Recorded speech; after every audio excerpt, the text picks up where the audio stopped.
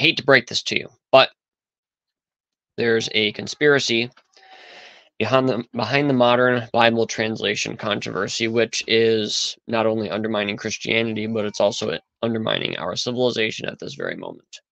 My name is Joseph Armstrong, and welcome to the Bible version conspiracy. We're building a searchable online resource where you guys can explore not only the conspiracy that we believe is behind the modern Bible version controversy, but it will also explore the very interesting points in Bible history and explore the King James Bible, its history, and its divine character. If you care to join us on a little deeper level, you can go to our Buy Me a Coffee page, which is below in the description. There are some benefits of being a co-conspirator, and you can check them out on our Buy Me a Coffee page. And it is our co-conspirators that make this live stream and our other content possible. We thank you for being co-conspirators. You know who you are. Thank you for being awesome. Stick around till the end of tonight's stream because it's going to keep getting weirder and weirder as we explore the topics that you want to talk about and the topics that I already have in my mind. So let's jump into the first one. We have been privileged recently. We've been invited on a fairly good-sized YouTube channel by Nick Sayers, who does a lot of long-form content dealing specifically with the Textus Receptus and the modern Bible translation controversy. He does a lot of work on all of the streams that he does. He's done a lot of research, and I appreciate the opportunity to join him. It'll be next Saturday. I will be posting about it sometime this week. Not sure all of the topics that we're going to explore, but he has sent me some things that he has drawn from our content that he would like to talk about, and I'm sure that there's going to be a lot more. I appreciate you guys joining us. Like I said, it makes me feel bad to be looking at a 0, but that's okay. I know that you're there still. Because a lot of people like to watch this out of browser and stuff and just listen to the audio, which is just fine. And also, it's an unusual time because it's an hour earlier from when we usually go live with our co-conspirators to record the podcast episodes. So, Nick Sayers, keep him in prayer, please, because his wife is suffering in her health. He did not go into specifics, but definitely keep her in prayer, and keep my nephew in prayer as well. He is struggling with his health right now. And he is struggling, so please keep him in prayer. I don't know how many specifics they would want me to go into publicly, so I will forbear. Nick, actually, speaking of Nick Sayers, he's been watching not our live streams necessarily, but he used to watch all of our old content way back when we used to be on YouTube making as long a video as I could possibly put together and reading parts of books and everything like this. And he used to enjoy all of it and reached out to me on an occasion to get some information from James White's book that I owned, that I still own. And yeah, it was interesting to go back and hear all of that history that we have had together. Let's jump in to the Westcott and Hort page because we have been exploring this a lot on our live streams recently, and it's just been some crazy stuff that we've been realizing. And I'm actually, at this point, I will say, I'm actually kind of glad that the audiobook of New Age Bible versions didn't work out. I'm actually kind of glad. Well, okay, I think we can explore it without the mouse. It would just be so much easier to have a cursor. Is this...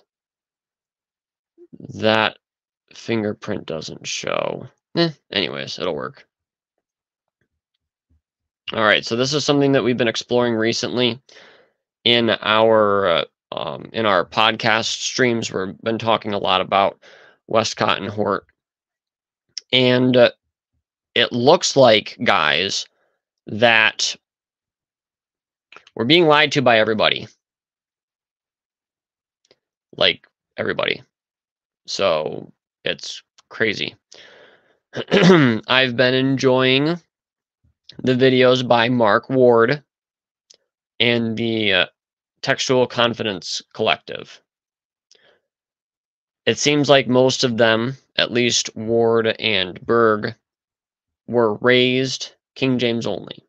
And they were told the standard lines, like we've all been told, about Westcott and Hort this and Westcott and Hort that. They denied the deity of Christ, and they denied the virgin birth, and they denied the inerrancy of Scripture, and they denied the blood of Christ, and they were occultists and heretics and sorcerers and Rosicrucians and Jesuits and all of that stuff. All of the stuff. And I'm starting to realize how little evidence there actually is for it. And I'm being shocked, surprised. Shocked probably would not be hyperbole. However, when it comes to the Textual Confidence Collective, and they talk about they're being misrepresented here, they're being misrepresented there. Yeah, they are being misrepresented an awful lot. But there's some things where I'm just like, that they don't get quite right, in my opinion. The first of these being that Kershaw Lake talks about Westcott and the bodily resurrection and how he didn't exactly believe it, but kind of did. So it's really a strange concept. We went on into this in a former stream where we actually read the entire quotation by Kershaw Lake. The long short of it is that Westcott, and I guess a lot of other people at the time, had a tendency to take doctrines that were accepted and rephrase them in a way that you believed exactly the opposite. So, like, with the bodily resurrection, for example. And you guys can go to our website, BibleVersionConspiracy.com/Westcott and Hort. Spell it all out as one word. And when you read this quotation by Kershaw Lake, he is he's saying that basically when Westcott says something about the bodily resurrection, he's talking about the spiritual body being resurrected, which means that you don't have resurrection of the flesh anymore. So the doctrine is rewritten in a way that looks like it's correct, but then the way that it actually is like it's completely the opposite of what it should be. So another example of this, if you go for it anyways, is eternal versus everlasting. If you have everlasting punishment in hell, then that means that it is lasting ever. So, like, it doesn't stop. If you define eternal as ending at some point in the future, then that means that you don't have eternal punishment in hell. It's a very interesting way of putting things, for sure. And Kershaw Lake is coming along after, I believe, after Westcott died. And he's basing this on Westcott's work in the Church of England and his writings and stuff like this. And that's under the section that you guys can check out. Lake spots the fake. So let's maneuver on down. That's the article underneath this picture. The Immortality and the Modern Mind is the book that it comes from. You click the link, it takes you to the page in the book, which is so awesome about Google Books these days, because you can actually go to the book and you can actually look at it and you can go, oh my goodness. And you can be disappointed in the people that you trusted with the facts and the truth. And you can be like, I'm double checking every quotation they ever make from now on. like I'm having to do now. So here's a list. I finally spelled heresy correctly, I believe. Here's a list of different accusations. There are more. Make this so you guys can see it a little better. So there's a list of the different accusations that come against Westcott and Hort. Apparently, yes, he's very racist. At least apparently, the Textual Confidence Collective agrees with that accusation. These all say non-confirmed right now because I have not personally confirmed them. They are accusations that have come from authors that, based on the information that you will see later on this page, I no longer trust these authors. Right now, I am more interested in this topic than ever. I want to hear, I want to see, I want to double check everything now because I think that it's necessary. And I'll go a little bit further. I can't say it dogmatically yet, but it seems to me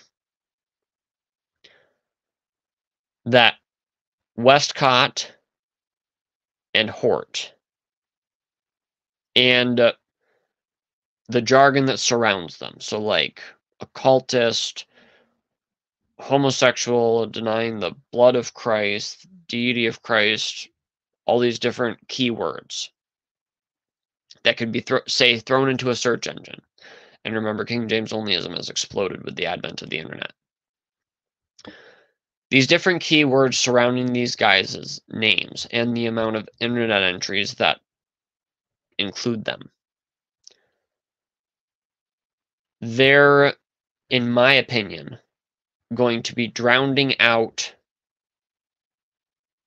something that may be a real conspiracy. So, right now, we see the word Jesuit associated with Westcott and Hort, occultism associated with Westcott and Hort, changing the Bible associated with Westcott and Hort, all these different things.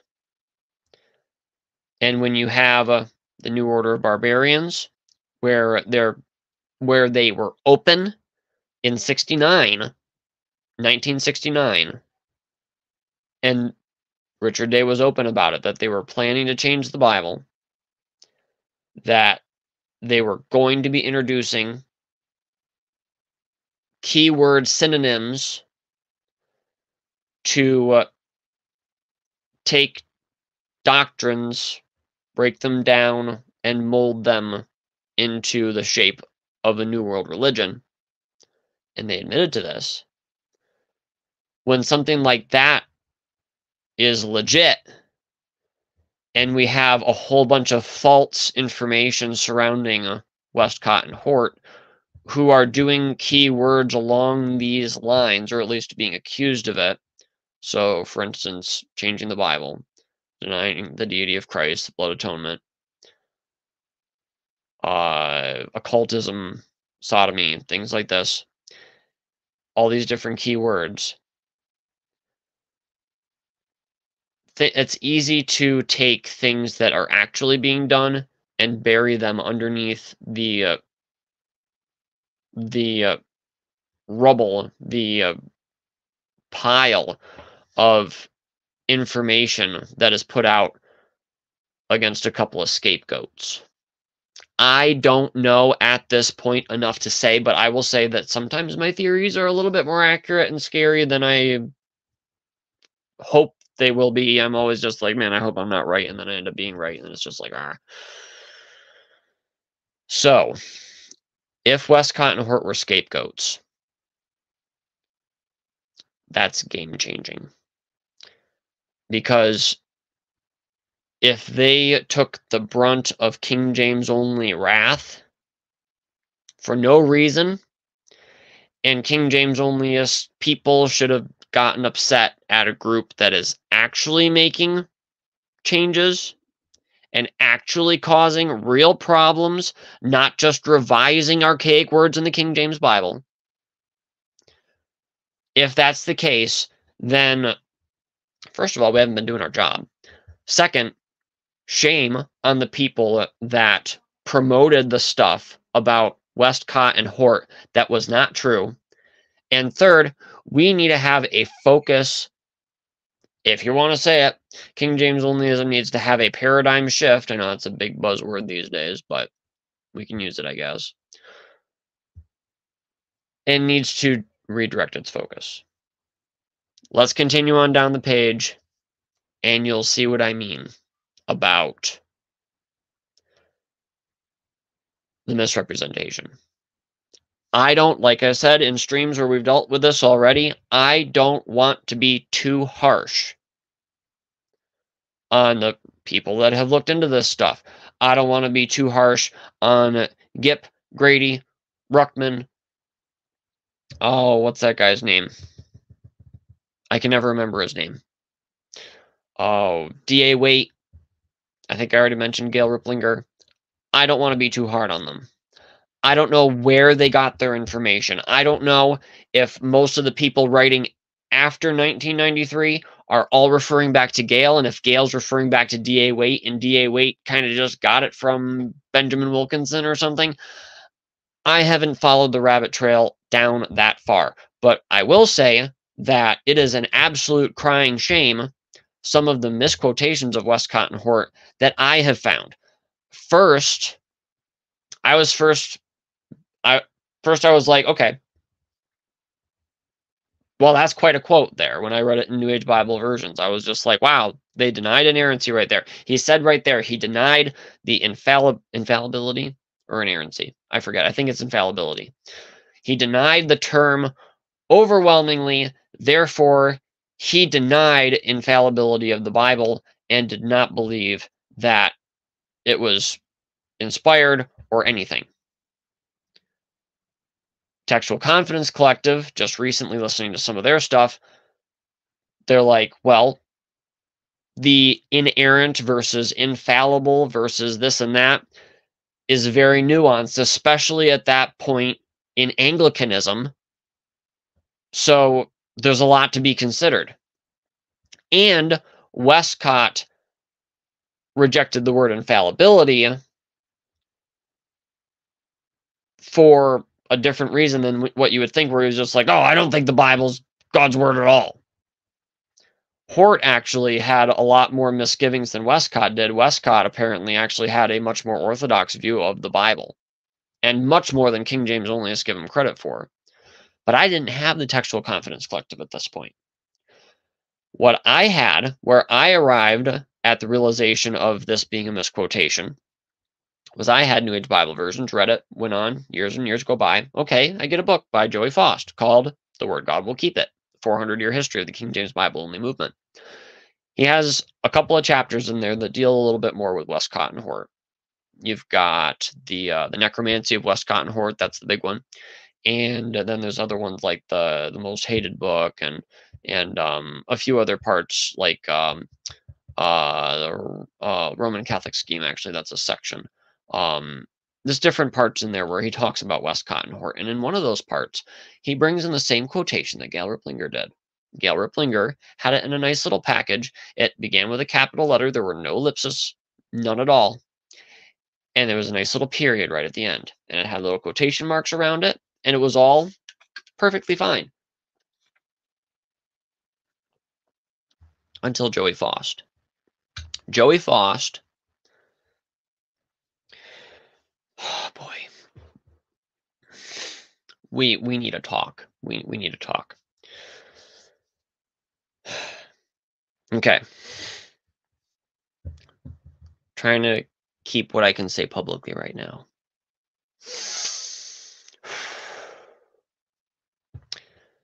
Joey Faust goes and throws a wrench into the works by a simple little means that are available now on a computer. Simple little function called copy and paste. Joey Faust did the irresponsible thing to the misquotation, but the responsible thing to the readers, the consumers of information, you and I. he did the responsible thing for us by taking the quotation, the same exact quotation that Gail Riplinger did. Let's take a look at it.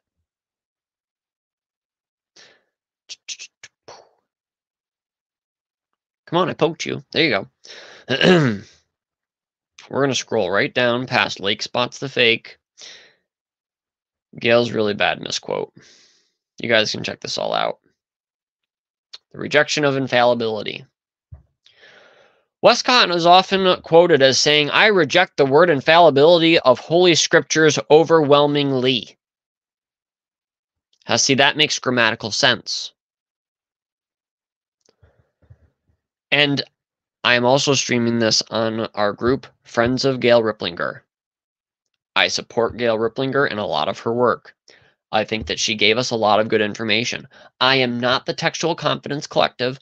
I am not James White. I am not David Cloud. I am not any of these people that ranked, placed, or showed in her book, Blind Guides. I am not one of these people. I did an entire series, which we need to redo, on blind guides on my former YouTube channel. I am well aware of the criticisms that she has faced. And I want to revisit it because I don't remember the exact answer that she gave to the criticism of this quotation. But I will say that what I'm looking at, to me, feels like dishonesty. Gail, I love you. You know I do. But girl, honestly, let's take a look and you'll see what I mean.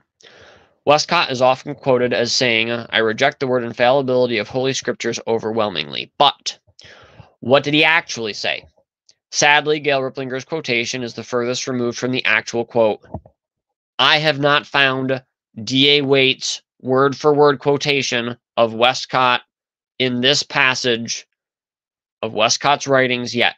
I need to go find D.A. Waite's. I've got to go find Benjamin Wilkinson's if he made one. I've got to go find everybody's that goes anything like this because I don't know. I have not asked Gail yet. If she sees this or if Bryn sees this, then please tell me, enlighten me.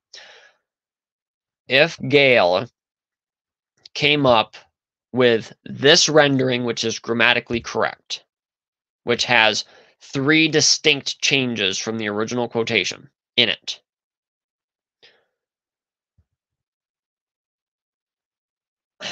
if she came up with this, I'm just like, oh man. If she just borrowed it from somebody else's reference, it's like, weren't you supposed to go check the original source? What did the quotation actually say? Gail Riplinger's quotation is the furthest removed from the actual quote. Compare the reading of New Age Bible versions to the actual letter Westcott wrote below, and we give you the entire letter. This is what's available to us now in the digital age. And if you guys have questions or comments, please put them in the comment section. I want to hear from you guys. I want to talk about, I want to go into things deeper. If you're just like, hey, could you go back? Whatever you need me to do, leave it in the comment section. I'm not sure that I'm going to see comments that are put on Facebook. Sometimes it won't. If you're able to leave comments on YouTube, that would be best. So, back to the page.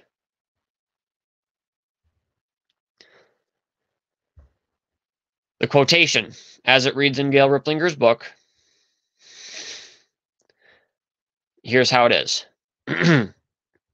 I reject the word infallibility of Holy Scriptures overwhelmingly. This is from the current edition.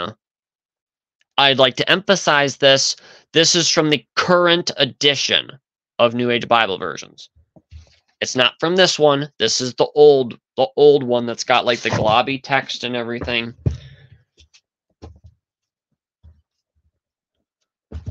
We're talking about this one with the gray dragon.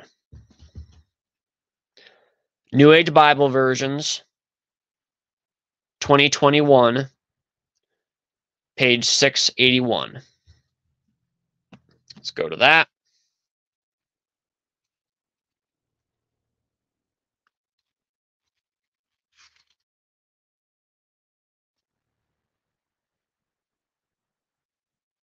Yep, right toward the bottom of the page.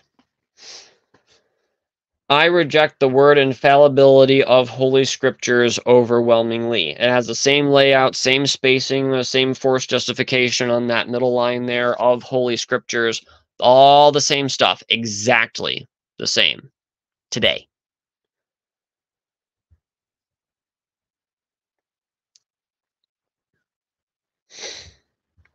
Sounds pretty bad, right? I reject the word infallibility of Holy Scriptures overwhelmingly. That's nice. But is it true to the source?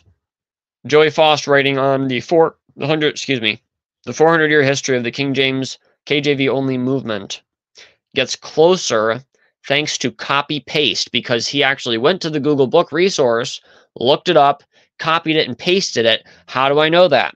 Because he did that for a lot of his stuff. He didn't even include page numbers because that's a resource that's available today. That you can go to Google Books, you can look something up based on keywords. You don't even need a page number. So he didn't even supply page numbers in his book.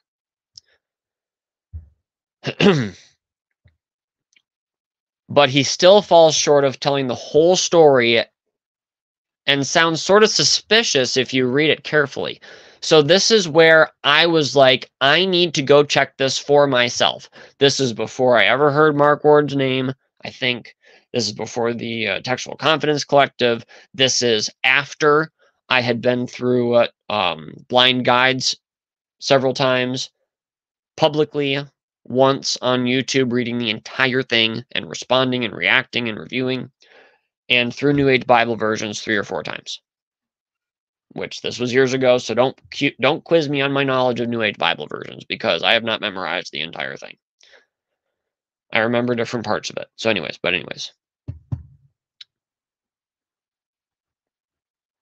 Copy, paste, where was I? Okay. Here's where it gets weird. And here's where I was like, wait a second. There's more to this quote than meets the eye. So New Age Bible version says, I reject the word infallibility of Holy Scriptures overwhelmingly. No punctuation, no ellipsis. Joey Faust, the word God will keep it. PDF page 19. You guys can click that handy little link right there, the one underneath the quotation. It'll take you to, I believe it takes you to our Buy Me a Coffee shop, where you can actually grab a free PDF of Joey Faust's book. I highly recommend it. It's got some really good stuff in it. But this part, I'm just like, wait a second. So the quotation, the way he puts it, has ellipsis marks, it has a dash, and it doesn't have the same, what is that called? Same endings of words? Suffix? Yeah. I'm pretty sure. I sucked at grammar. It was awful. But my grammar was a wonderful lady. So here's the quotation from Joy Faust. My dear Hort, ... I reject the word infallibility, dash, of Holy Scripture overwhelming. Check this out. You've got, I reject the word infallibility, all the same, until you get to infallibility. You have a dash. And I was like, wait a second, a dash is used like a parenthesis. A dash is used at the beginning or the ending of a parenthetical statement that you want to emphasize. A parenthesis is for something that's of less importance that you think is still necessary to include. So I was like, there's more before the word I and reject.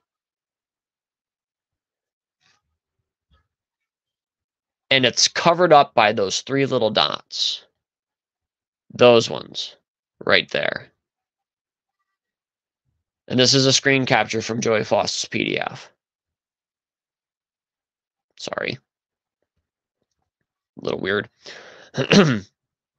So I decided, hey, I'm going to go look at the Google Book quotation.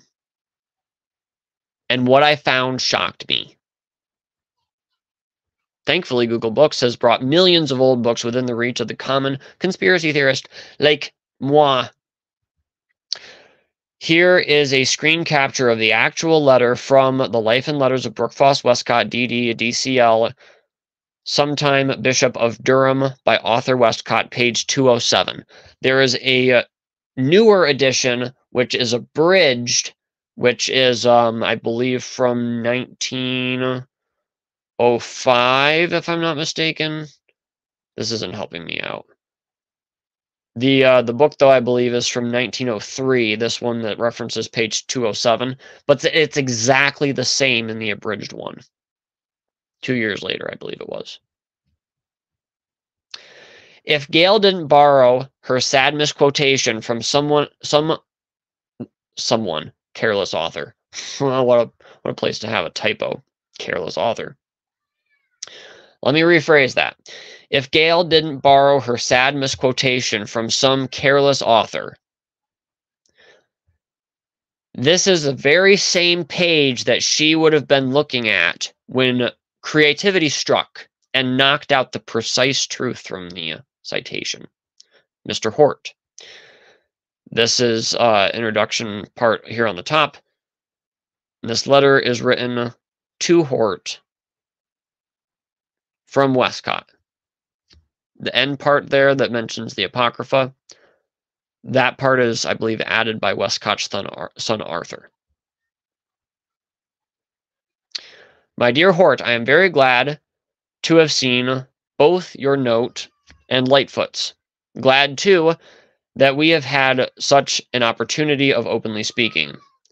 For I, too, quote, he's quoting Westcott, I believe, must disclaim setting forth infallibility. Now, there is a huge debate about infallibility and inerrancy and stuff like this. I believe inerrancy is a more modern term, and it's not actually accepted by Bible scholars as a whole. From what I understand, it's actually considered to be a newer term that has not proven itself yet, the term inerrancy. So infallibility is the more classic term, but in Anglicanism at that time, it was considered a term that people were just like, eh.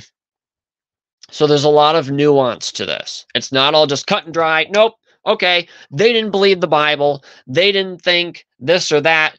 And, it's like, I want to look at the other quotations about like what they thought about miracles. I want to look at that more in depth. I want to look at the ideas about Adam and Eve more in depth, all of this different stuff. But recognize that there's a nuance here. Let's keep going.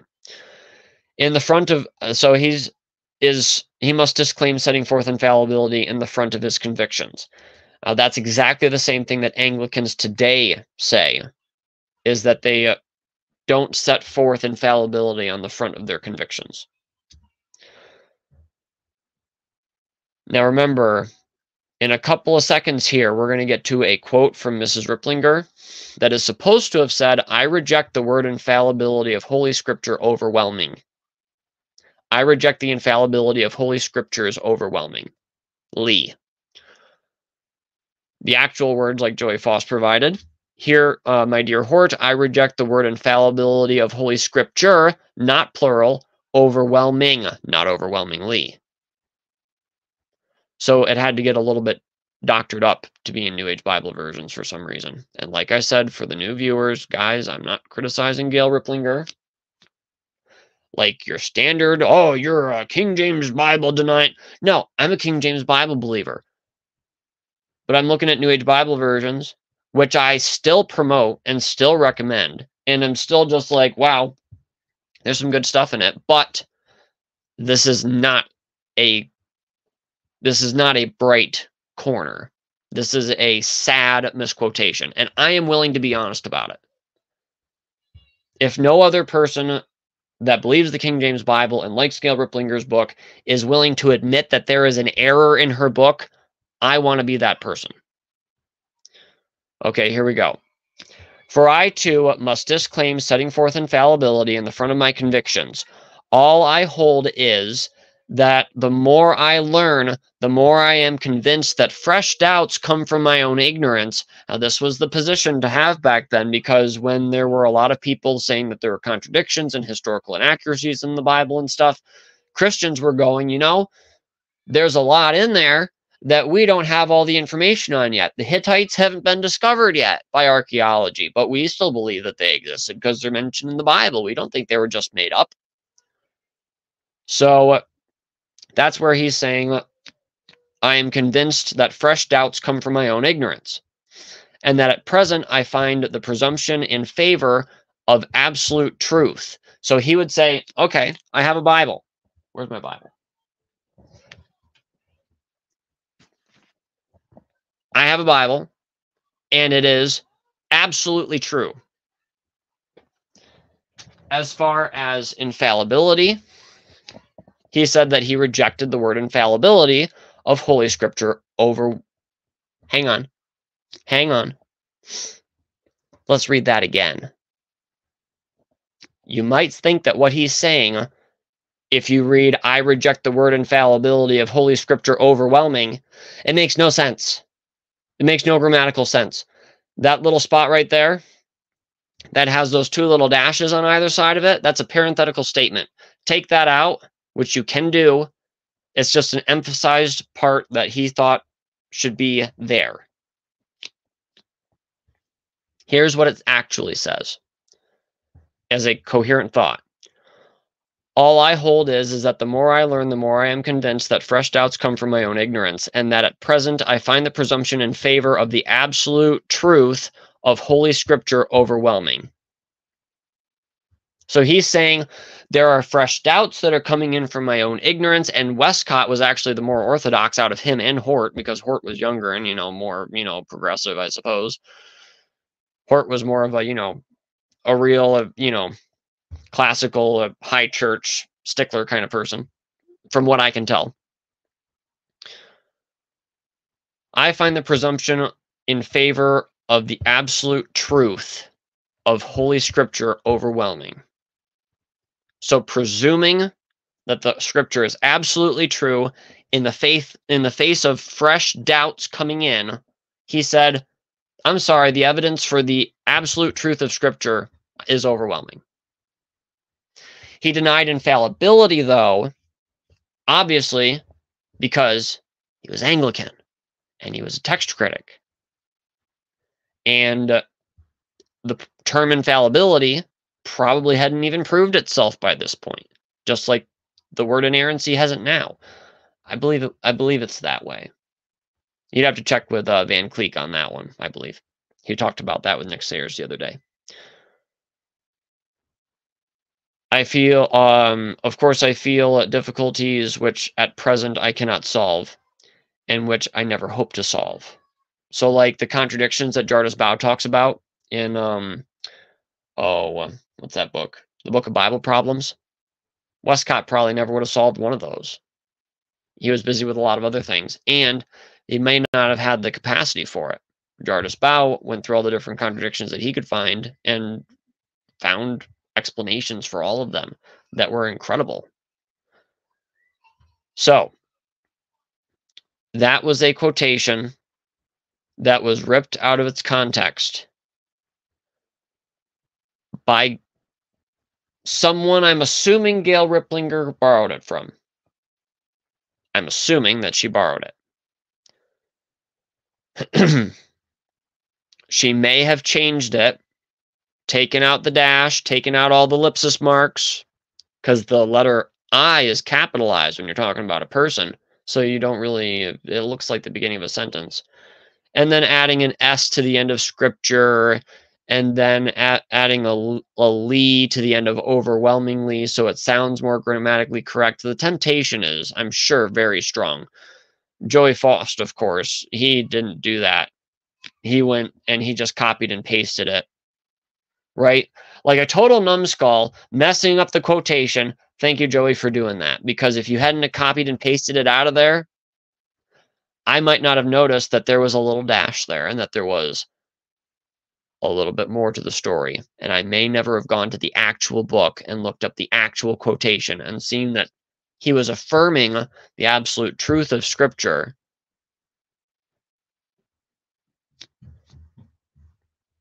And not, in fact, and seeing it for myself. I could have seen that from somebody like James White. I could have seen it like from somebody like David Cloud, or who, I don't know. I could have seen it from Doug Kutlick. And I would have been like, oh yeah, sure, whatever. I don't trust you. As a King James Bible believer, I'm not supposed to trust you. Because you're against Gail Ripplinger.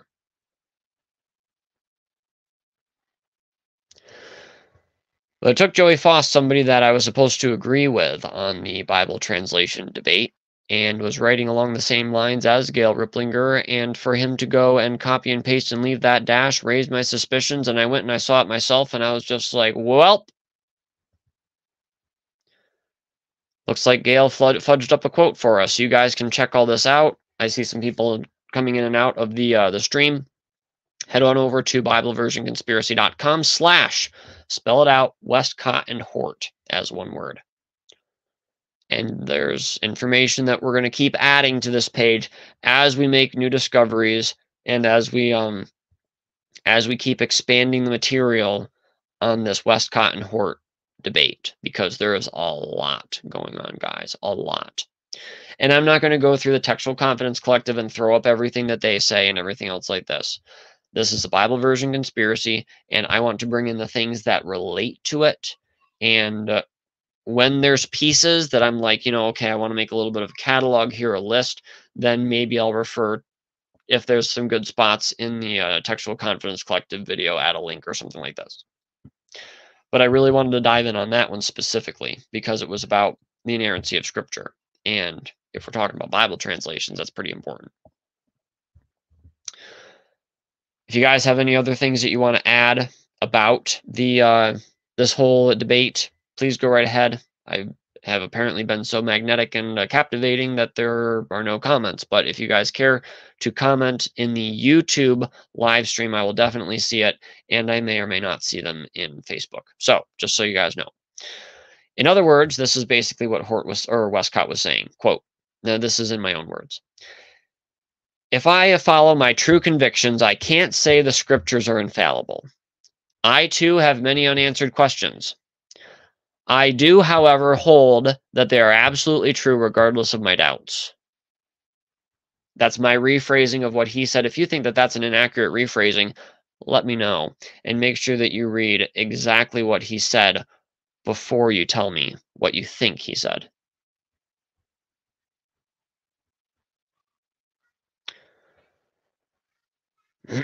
Remember, we were originally led to believe that he was saying, quote, this is my rephrase of what he was supposed to have been saying. Of course the Bible isn't infallible. Don't be a fool. That's what we were led to believe he was saying. And there's one other spot that I can mention just off the top of my head where the ellipsis marks just kill me with New Age Bible versions. I made a video about this a long time ago in the early days of this channel. One of my few short form content videos that it came earlier. I want to do more short form content, so stay tuned. But do you think this is a fair rewording? If you think Gail's edit of the quotation, do you think the edit of Gail's edit of the quotation is justifiable? Do you think that? Because if you do, I want to know why. Because I would find it very interesting, and I think that your perspective on that might just help me have a better perspective on the entire question. Let me know in the contact form below. And then we have a great big section on Westcott and charges of spiritualism.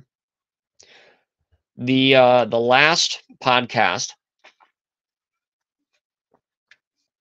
number 006, I believe it is by now, is about, was Brooke Foss Westcott a shape-shifting sorcerer? Was he a shapeshifter? Was he actually the Rosicrucian W.W. Westcott? There's a photograph of Westcott right there. There's more information on this graphic if you click that link right below his name that says his name and his year of birth and deceasement. And you guys can check out the information on that specific photograph. So we go through a lot of we go through a lot of stuff on Mark Ward is repeating the same problem that James White initially came up with when he read footnote 128 on New Age Bible versions. I believe it was still footnote 128 at that point, if I'm not mistaken. Yeah. So he's trying to unslander Westcott, and then ends up making Gail Ripplinger feel like she was slandered. So this was Mark Ward and what he said in the description of one of the recent videos about it. And there's what James White said about it. Personally, I don't know if I want to jump into this right now. We've gone about 55 minutes. There's been no viewer interaction, which is really sad, but that's okay. If you guys have a specific question that you want to nail me with, you guys can email me right here.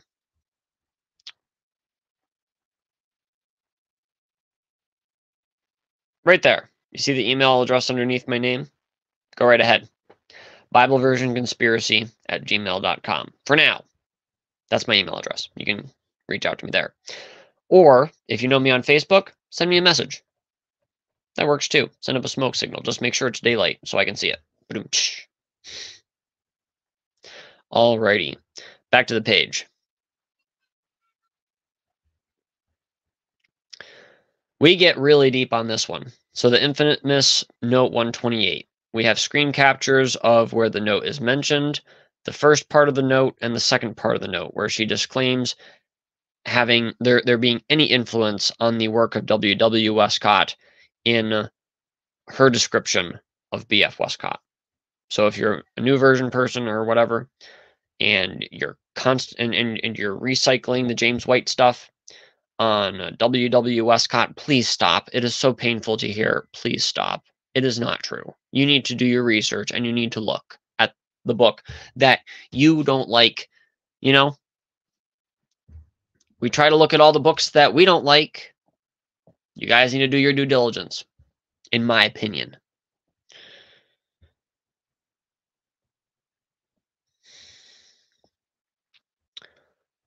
Now, this is under the section called White's Legally Actionable Lies. We actually posted this just recently on the Facebook page, Friends of Gail Ripplinger, and Bryn responded with basically the same copy and paste sort of thing, if I remember correctly, from Blind Guides about the whole question of W.W. Westcott. Because I provided a screen capture of, which is right here on the right, of the section in Blind Guides with the little cartoon and everything still in it, and a little link to where you can actually download a PDF of Blind Guides underneath it.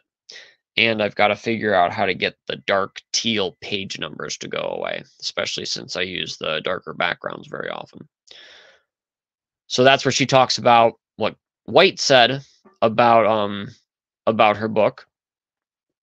And she thinks that his idea is that she just completely referenced W.W. Westcott the entire time, and all of his weird quotations came from W.W. Westcott. An actual legit Rosicrucian sorcerer, everything you want to throw at him. Spiritualist would be the least of his descriptions, honestly. And I personally think that her words were a little harsh, and it probably make you think, man, what's her problem? But the thing is that she thinks that James White is just taking every opportunity to make up something and lie about her book, saying that all of her quotations from B.F. Westcott were from some Rosicrucian named W.W. Westcott because of a remotely interesting observation that was made in a footnote, for crying out loud. So she was real upset about it. But he didn't actually claim that all of her quotations were from W.W. Westcott. Now, did he? He said,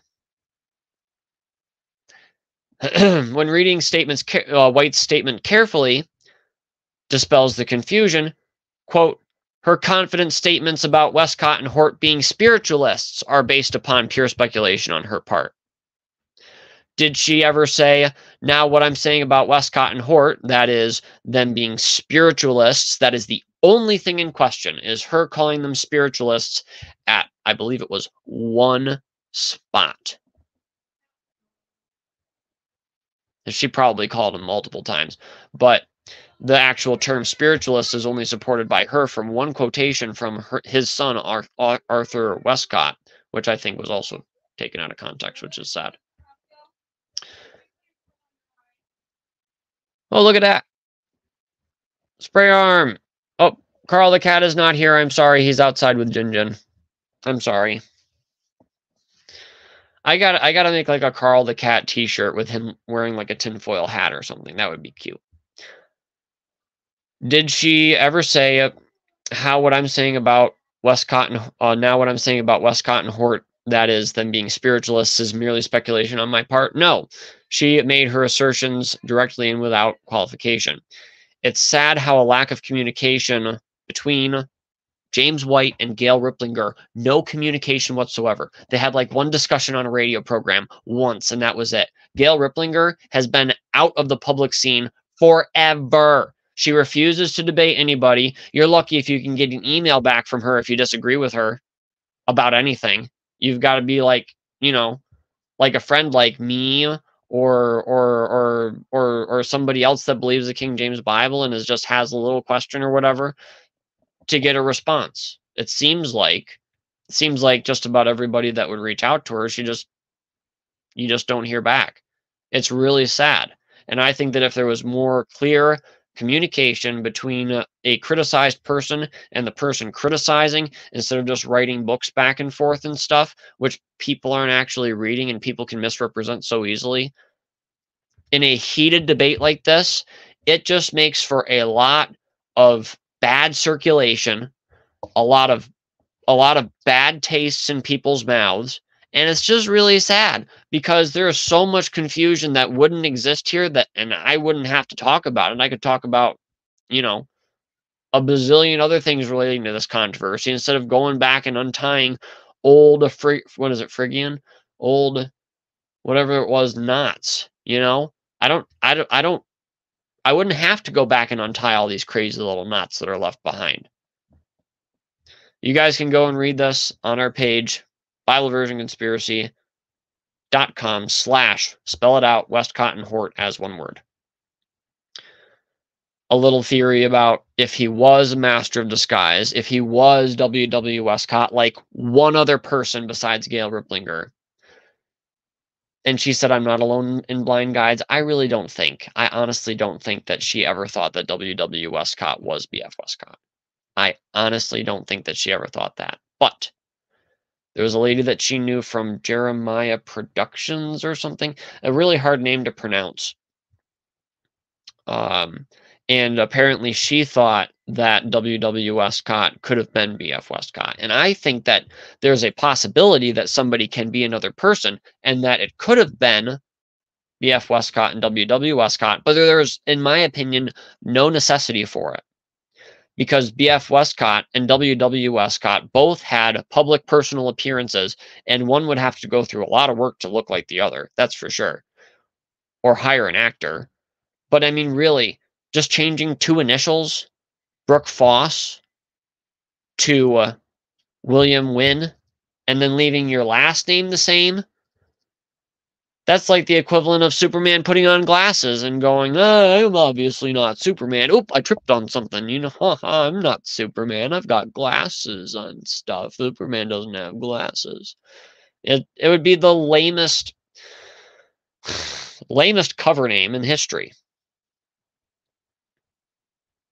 And you guys can check out more books even by William Wynn Westcott on there. And here's a question that I have. If you are a person that uses the William Wynn B.F. Westcott criticism of New Age Bible versions, here's a question for you. If she did conflate William Wynn and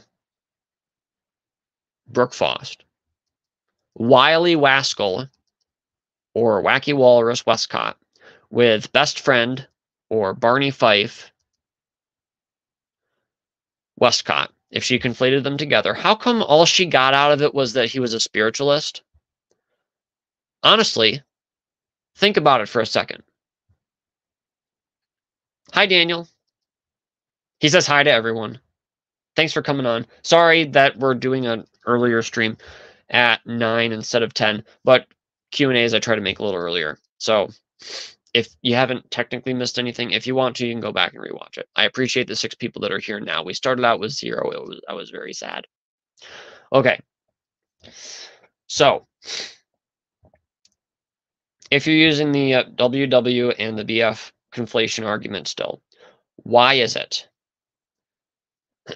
Why is it that she only said spiritualist? Because William Wynne Westcott, was far from just being a spiritualist. So far.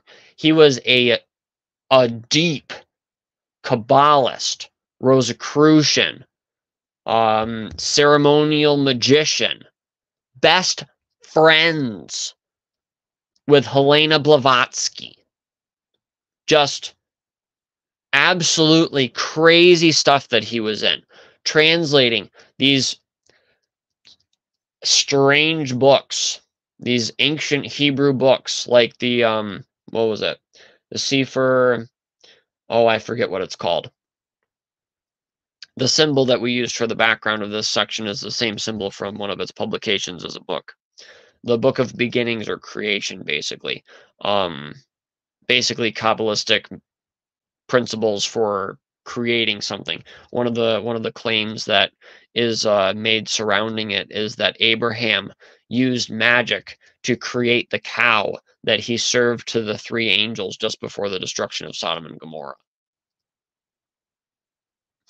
That's like a Luciferian or a Satanist saying that you should become a vampire because Lazarus, who was raised from the dead by Christ, was raised as a vampire because he lived after he died. That's like the equivalent weird stories. It's like you just make things up as you go, it sounds like. That reminds me of a story. Jacopo Leone, Jesuit in training. His superior was like, hey, knocking on the door, let me in. And he's just like working on his thing, and he's like, one second. Finishes his thing he's doing, goes over, opens the door. Hey, you chief, or what have you. And his superior barks at him, oh, why didn't you open the door immediately? That's what you're supposed to do and stuff. Because, he's going through this gradual, like a military, a mind control kind of thing where you're, super disciplined and under their thumb completely. And he's like, there was a young priest who, when his superior knocked on his door, he rose up quickly and left off in the middle of a word when he was inscribing something, copying a book or scripture or what have you. Left it off in the middle of the word.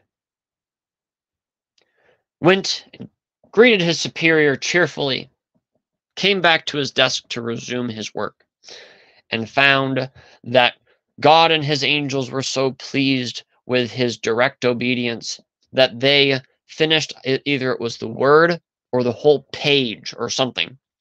They finished the rest of it in golden ink. That's what those kind of stories remind me of. Stories like that. Jacopo Leone laughed in his superior's face and said, ha!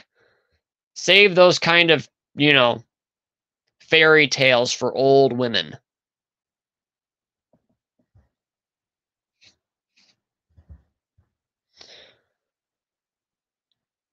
All right. It would be frustrating not being able to get an answer from Ripplinger. It seems like she could easily clear up any misunderstandings if she wanted to. I mean, why not? I don't know why it is. I'm sure that she has a pious reason for it, but I really don't. I don't understand. I don't. Let's see. So yes, she really should, but I think maybe there's some parts like the quotation that we just looked at a minute ago, there may be some parts that that she actually knows are screwed up, but I hope that this isn't the case.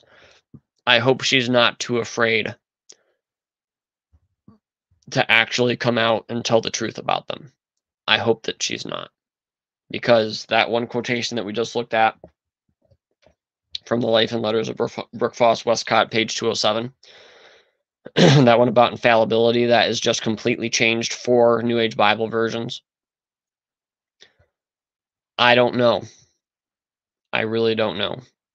But I am not looking forward. I will tell you right now, publicly, I am not looking forward to asking Gail about that quotation. And I already know, based on experiences that I've had in the past, I already know that I have to word it so carefully, or else I'm either going to get some kind of really, not necessarily the nicest reply sometimes, you know, terse or short-sighted, or I don't know how you'd want to describe it, or just downright run the risk of not getting a reply. Making this video right now, actually, I'm kind of concerned, because I'm almost positive that if either Bryn or Gail watches this, or Steven, I'm probably going to end up with an earful. Just saying. Daniel Jones, no problem. I checked out some of Mark Ward's video, and I could be wrong, but it seems to me like they wanted to defend Westcott and Hort's nuanced reasons for not accepting the infallibility of the Bible. I agree. It is super nuanced. They do seem like in those different parts that they just want to be like, oh, it's nothing to worry about. But what I'm starting to ask in my mind is how much it really is to worry about. They are very clear in the video a little bit later on and toward the end that they're just like, we're not here to say that everything that Westcott and Hort believed is absolutely fine. We're saying that we disagreed with them on a lot of things too, but you've been told that they rejected the Bible, they rejected the deity of Christ, which I would love to see information that supports that. That they reject the blood of Christ, that they denied the cross, that they worshipped Mary, that they thought that you couldn't be saved without baptism, which is basically an Anglican thing across the board. Even Lancelot Andrews, they provided some quotes from. I'm not sure how incredibly accurate those were because of the ellipsis marks that they included, but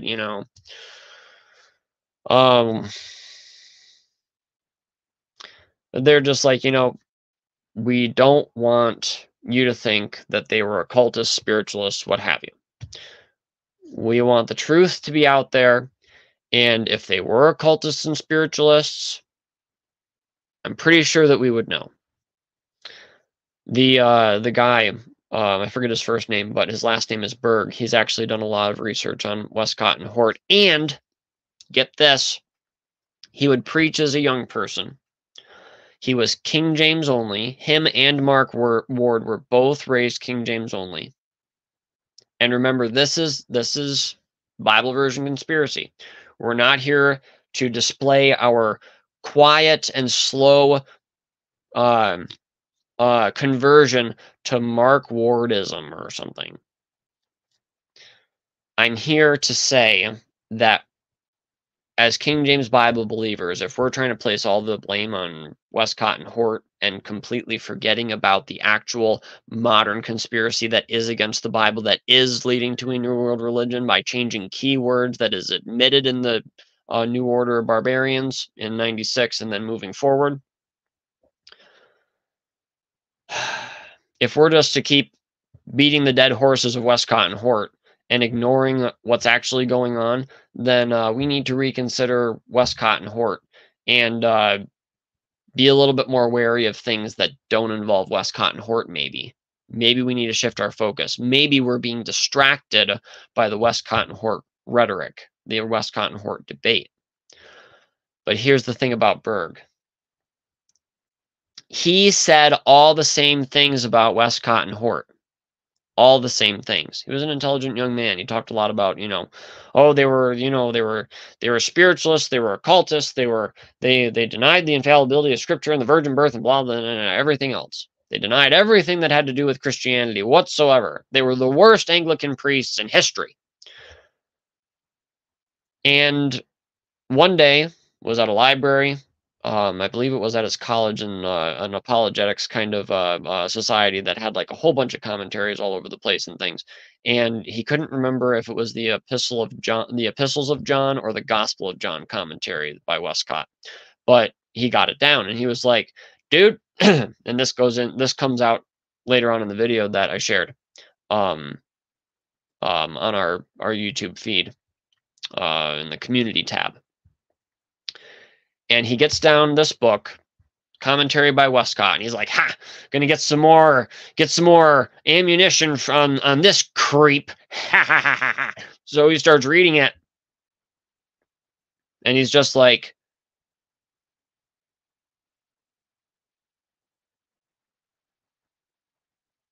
"This guy's he's not a spiritualist. He's not denying the deity of Christ.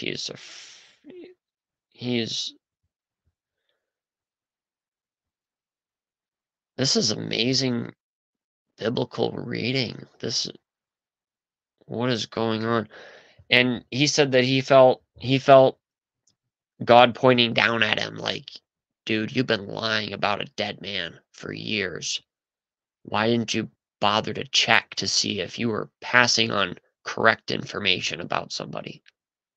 And he was just like, and he said that there was this room there that he used to use as a prayer closet, just kind of a room with no windows that was just kind of off to the side. And he's just like, every once in a while when he needed to pray, he just kind of went over there. And he said, "I need some time with Jesus right now." So he just went over to the closet, got down on his knees, and started crying his eyeballs out, because he realized what he'd been saying about Westcott and Hort for years was not true. And now he has read all of Bergen's books, some of them several times. He has read all of the works of Bergfrost Westcott, all the Life and Letters. He's actually read them. And he offers, I think, a valuable opinion about these people. Now, if we aren't able to keep saying that Westcott and Hort were evil, spiritualists, homosexual, they were all this stuff, if we're not able to say that, King James onlyism does not come crumbling down, but our perspective of some King James only teachers, and whether or not they were completely responsible about certain things, that does come into serious question. Anyways. No, not anyways. That's an important thought. Maybe it is because she's had so many people attack her for so long, which is true, that she is extremely defensive about all questions at all. You're right. That's exactly how it is. In my opinion. I couldn't have said it better. That's right. Which brings me to a subject that I've not talked about publicly in years. And this is where I'm going to get embarrassed, but I want to be honest with you guys. I want to be honest. Years ago, and this video is now privated. Years ago, I started a project with the blessing of Gail Riplinger to make an audiobook. And I've got the whole email exchange back and forth between us. I was going to make it for free. It was going to be freely available for people. People would be able to read it and listen to New Age Bible versions at the same time. And it was going to be great. And later on, I was like, this is an incredible endeavor. It is exhausting. It is tedious. I'm breaking my brain over this thing. I worked on that thing for years, and it was just so painful that I would put it off for months at a time, just being like, I don't want to have to go back in and do this. The AI trying to copy and paste, and you guys have no idea how you have to set up with this software. It was called SpeechLO at that time. And then it was Revoicer, which is basically just kind of a revamp of SpeechLO, it seems.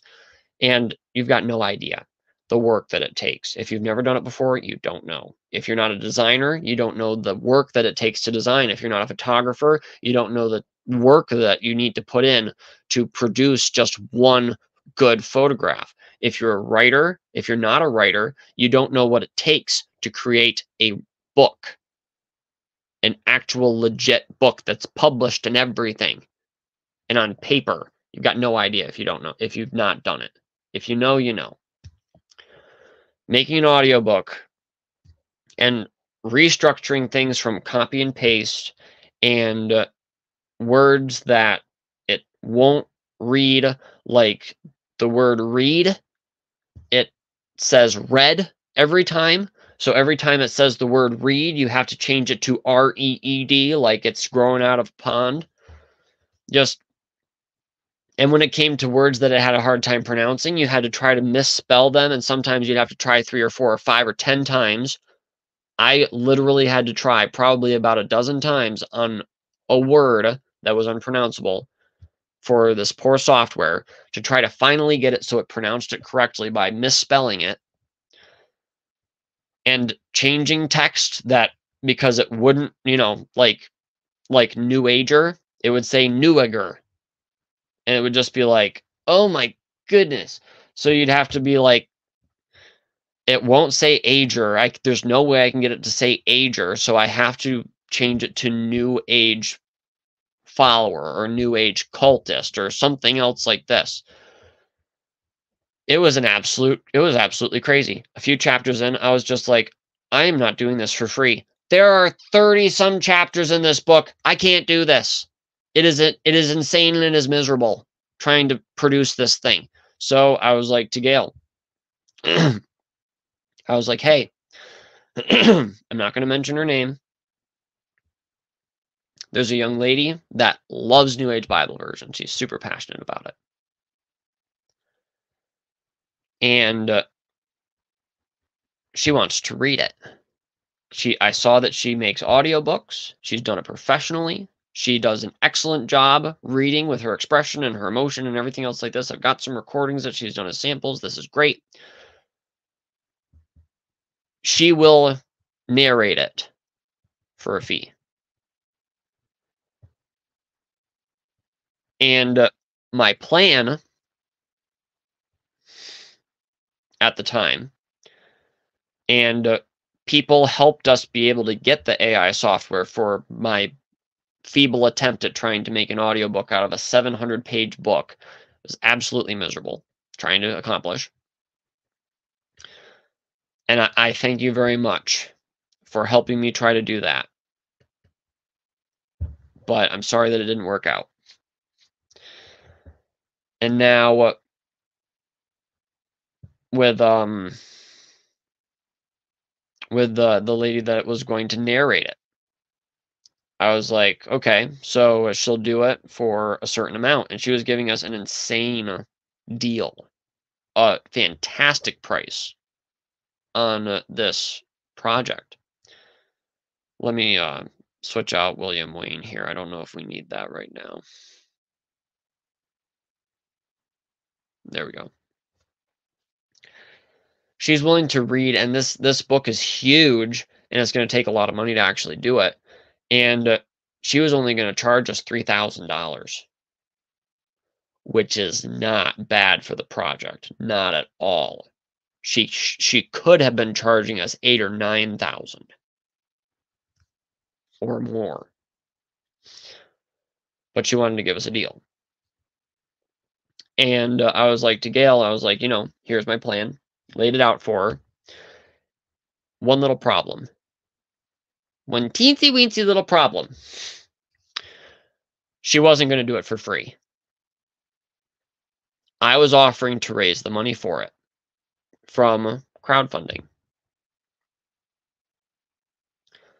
There are thousands of people out there that would love to see an audiobook of New Age Bible versions, and they would donate to it, and I knew it. People loved the idea when I was going to make one from AI. They gave the necessary funds for me to be able to afford the software to create it, not to pay me while I did it, but just to give me the ability to make it. Because I knew I couldn't read it all. So I knew that there were the people out there that would want to contribute. And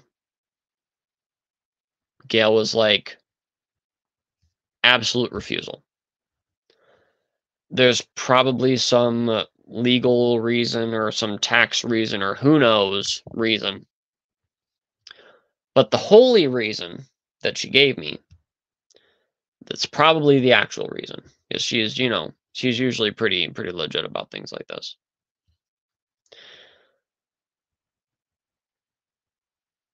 Is that she wanted it to be as a ministry or as a hobby or whatever. And if somebody someday was going to bless her with a free audiobook that was created, it was going to be like a what was that guy's name that would like pray for the food or whatever, and then the food would show up on the doorstep. Oh, Mueller. She wanted everything to be a Mueller kind of experience. And I was just like, okay, so she doesn't want to do crowdfunding. And I was like, well, actually, I hadn't laid out the plan. I had just mentioned crowdfunding. So just to give you a clearer picture, I mentioned crowdfunding, and she said, no, we're not doing crowdfunding. And I was like, okay, well, here is my plan, just to lay it all out for you. If there's anything else wrong with it, you'll be able to let me know. Laid all the plan, and kind of got my head bit off. Obviously, you didn't read our first email. Cease and desist from all involvement in this project and stuff like this. And I'm just like, okay.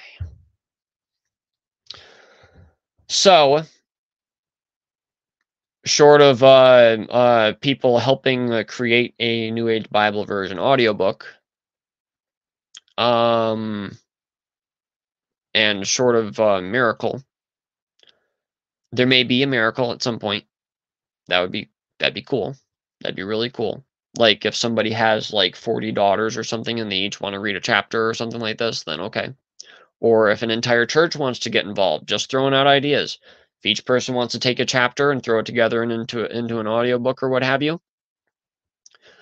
But Gail Ripplinger, just so you know, is not going to sell it on her website. Or at least that's what she told me in the emails. So, at least from what I understand. Maybe I'm misunderstanding the entire thing. Who knows?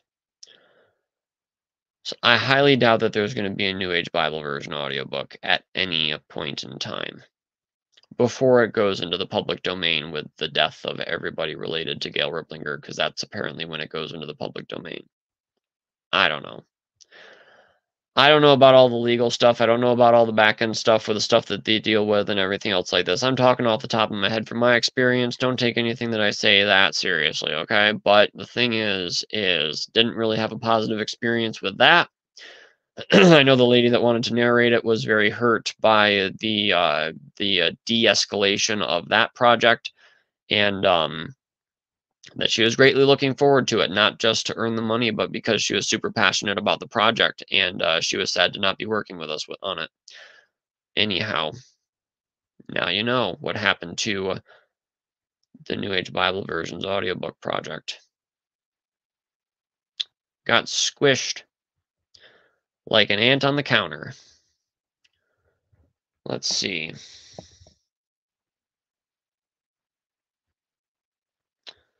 Let's see. Not sure if it makes sense, but to me, the problem is that that Hort wouldn't just accept God's word, but had to rely on himself and scholarship to prove the infallibility of God's word. I'm not sure that he had to have the infallibility of God's word proven to him. I am not sure. It's hard to tell, especially with Hort. Westcott, you know, was a bit different from the perspective that we gather from Berg, which is not a perspective that we get from New Age Bible versions or any other King James only author that I am aware of. Nobody has taken the time and the dedication to actually study Westcott and Hort. They usually take a couple of paragraphs to say they're the meanest, rottenest, stinking occultist pseudo-Anglicans that ever existed, and now their text is bad. And then never use a new version, King James. And that's about what you get about Westcott and Hort. So there's a lot of things that I want to look at from Sightler. There's a lot of things still in New Age Bible versions that I want to paw through, especially with the gross misquotation of that infallibility quote, and just how the cover up with no ellipsis marks and changing the ends of words and stuff, and it was just absolutely disgraceful. With that having been the case, I want to see everything now. Let's see. I may just be misunderstanding their quote, though. I need to do more investigation and listen to Ward's video again. Probably not a bad idea. I would appreciate any feedback that you guys have on it, because right now I'm just like, wow. So, yeah, this is learning publicly, and we're learning a lot about the and this is one of the reasons that we have this channel. We're going to the King James only arguments, we're going to the anti-King James only arguments, and we're going, hey,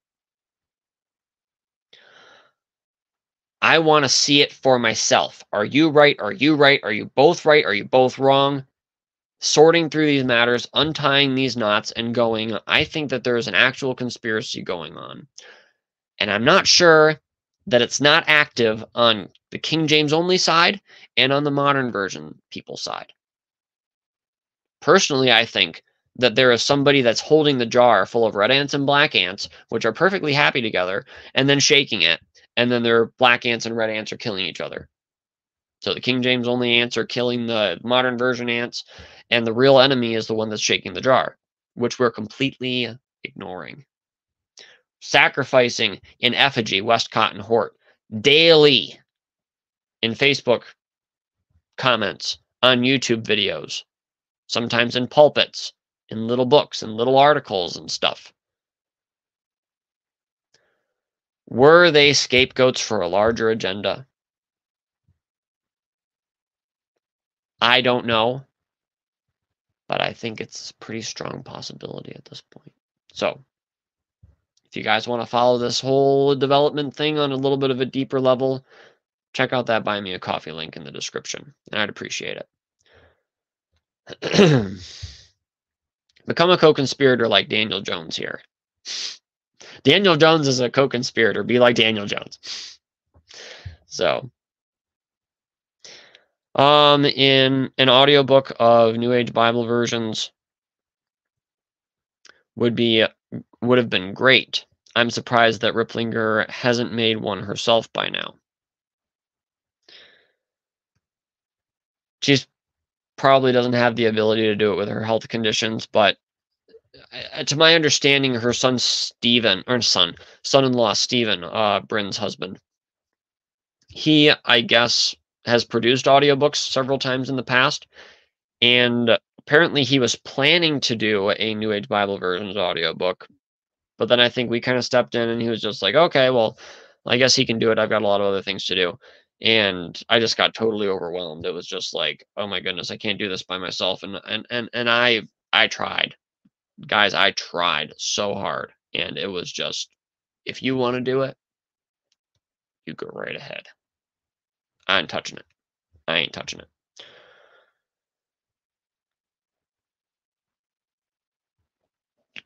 I recommend you get a better microphone. Thank you. I'm also a little ways away. I recommend you get I recommend you getting a better microphone. The sound is very thin and stinging for the ears. It's hard to explain, but a more balanced, bassier blump audio would help. Thank you, because I've been wanting to buy a new microphone, and I think I might actually possibly have the money to buy one now, which is great. So, in case, because you seem to be somebody that at least is familiar with audio, which I appreciate. What would you think? You can look it up, you can get back to me, whatever you want to do. I want to get the Rode Pod Mic USB, because for my setup, this is a cell phone right here. This is the camera on my cell phone, the selfie camera. That's what I use for streaming.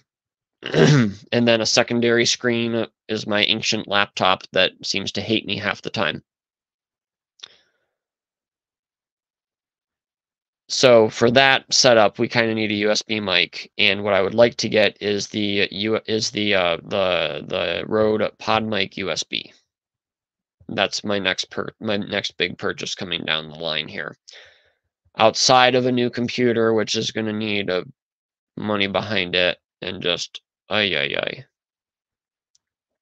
If you guys want to go to our wish list on our Buy Me a Coffee page, you guys can add a little bit of something there. Sprinkle a little sugar so we might be able to afford a new laptop someday that doesn't fight me at every corner. And most people have jobs that relate to technology these days, so since all of this has to do with technology, the only reason that this even operates is because of technology.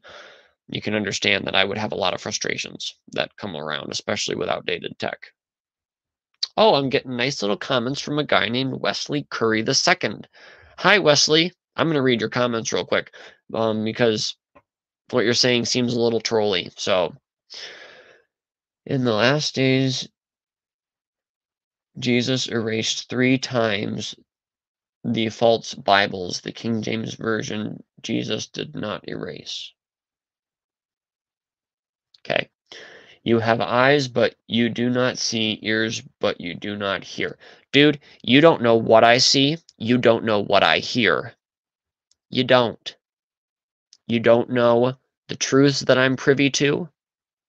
You don't know the crazy things that I'm just learning and that I'm entertaining in my mind. You've got no idea.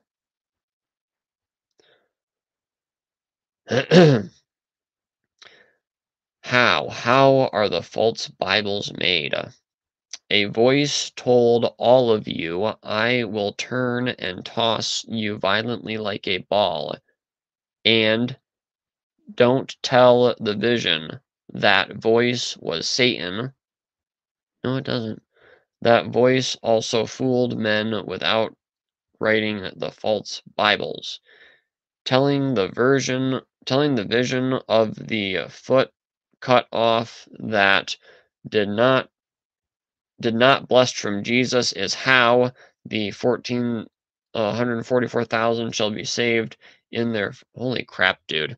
Okay, so I've got a recommendation for you. Calm down first. Second, stop doing drugs. Third, stop commenting on people's YouTube videos until you stop doing drugs. That's my advice. I don't want to be rude, but dude, please, get some help. All right. You mispronounced bleed as blessed. Like I said, you have eyes, but you do not see, ears, but you do not hear. That's true. For all I know, you could be a ghost standing in the room looking at me. Who knows? But either way, you really taste trolly.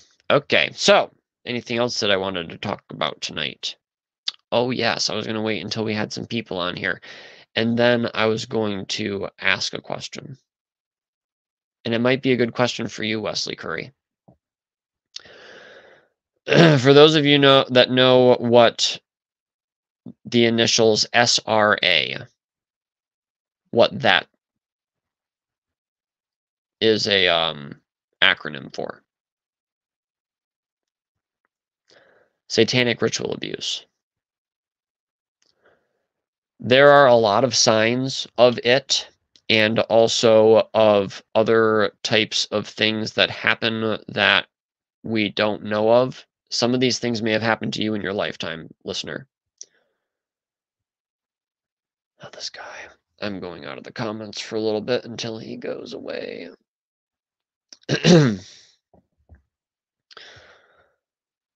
There are signs of these problems. I'm going out of the comments there too. Okay. There are signs of crazy things that happen that we don't want to think about, that we don't want to believe, that we've all heard. And they can happen to anybody. They can happen at a school, they can happen at a church. They may never be voiced. They're hard to process. But I really think that, and it would be very hard to make, but I think that we should make an episode about the signs to look out for if SRA is part of your life.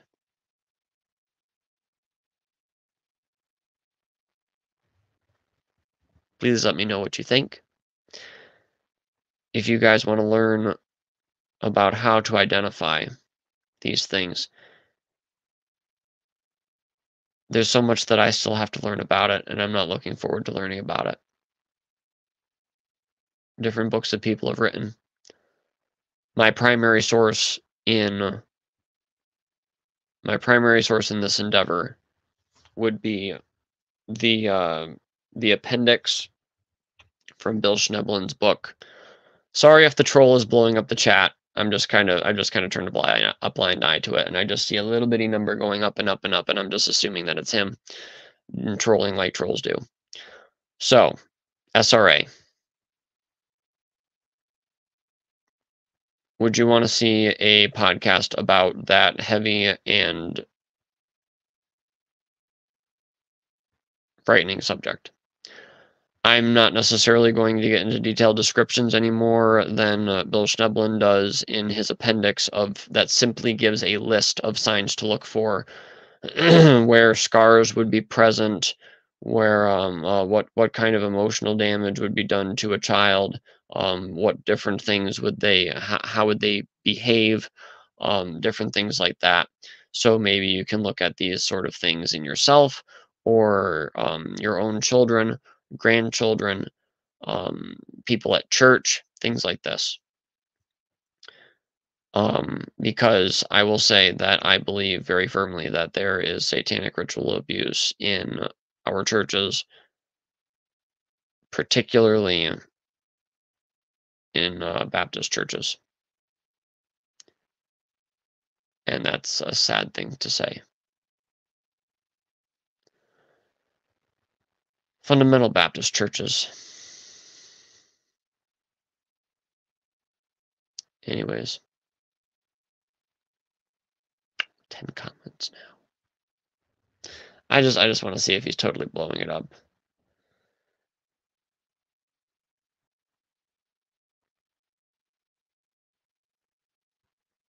Oh yeah, he's just going and going and going. Wow, look at this guy.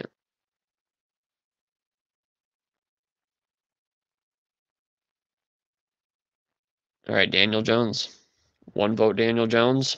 Spray Arm said it the other time, and their votes count for extra because they are co-conspirators. Jared, if you're out there, let me know if you think that Jared's my brother-in-law. Let me know if you think that we should do a thing on SRA. Hey, Wesley Curry II, if you can talk about anything besides what you're talking about, who knows what it is, Would you want to see an episode on SRA? Probably not, because who knows? Anyways.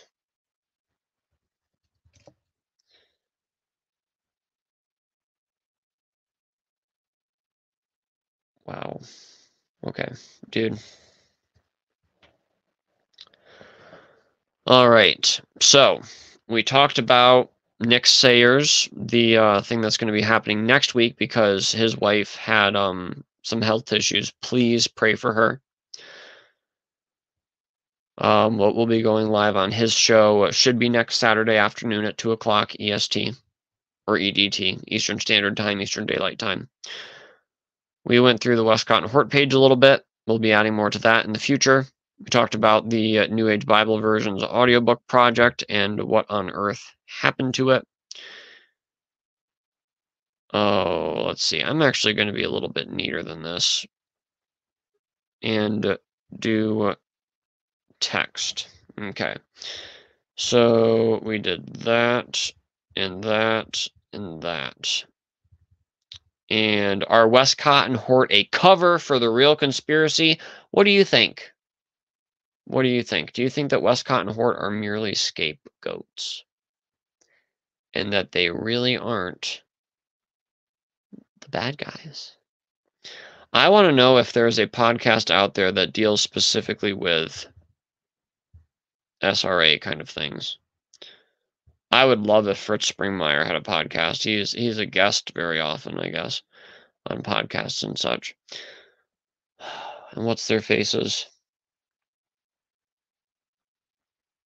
Oh man. What's that guy's name? It's a ministry.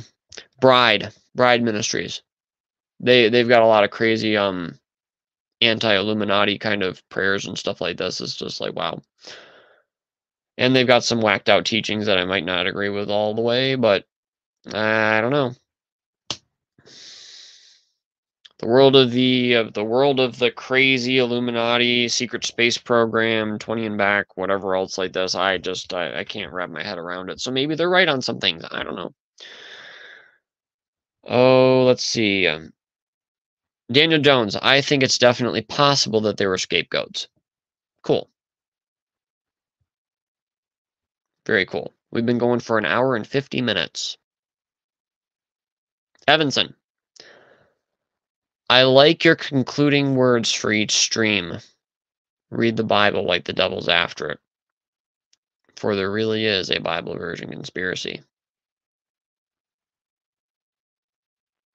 I came up with that years ago when I was making an outro clip for a video that I made. I was wearing the shirt that is still hanging in my closet and I haven't worn since that says Bible version conspiracy. Conspiracy is separated on 2 lines. And there's some merch that we've made too with that on it, but I've never really been crazy about any of it. You guys can check out the merch and see what you think. If you guys have any ideas for merch too, throw them right at me because yeah, I'm definitely looking to hone down our merchandise selections to one design or the other, salt and pepper. So we shall see. Oh my goodness, and now some Chinese guy is going to start making. Oh my goodness, okay. We've had it with the trolls, okay? Go away. All right. Next podcast episode will be dropping, Lord willing, next Thursday. I will be in touch with the co-conspirators whom we will live stream with after this for a brief meeting if you guys like. If you don't want to do it tonight, please let me know in the chat. And we'll do that. So I don't think that I am ready right now at all to tackle the topics that I want to tackle for the next podcast. It may be next week. It probably will be next week. Fingers crossed. We're going to have to see. We may drop a couple of shorter videos or something like this. I'm not sure. And then just record next Friday. I don't know. But I don't have it in me right now to go for another hour and a half. So, especially without having done the research for the triquetra. Is it a symbol for the Trinity or for the Antichrist? I'm also not prepared for the peaceable kingdom. Does a 200-year-old painting disprove the Mandela effect? And I'm also not prepared for the upcoming SRA podcast, which we just mentioned tonight. So, if you want to be, like I said, deeper level, join the Co-conspiracy. Check out that link in the description. buymeacoffee.com/Joseph Armstrong. And we'll see you in the next stream. Keep that Bible up, you know.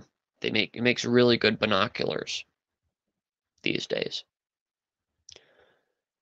And read your Bible like the devil's after it. Because it truly is.